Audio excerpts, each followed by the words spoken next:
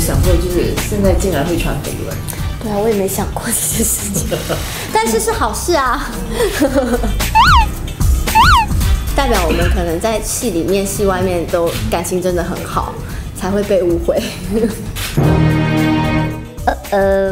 这是我第一次有绯闻，我也吓了一跳，因为我都只有正牌男友嘛，对啊。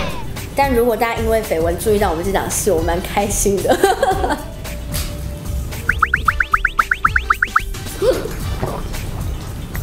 那就绯闻之后，正牌男友有没有？就是没有，因为大家都知道是工作啊。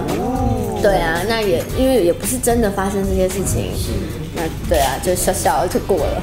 对啊，也不会去什么特意要解释什么，真的没有或干嘛，对不对？谢谢。对啊，就觉得蛮好玩的。因为我的正牌也是小鲜肉，我的正牌也是小鲜肉，和金阳稳定交往中认证，范式报道哦。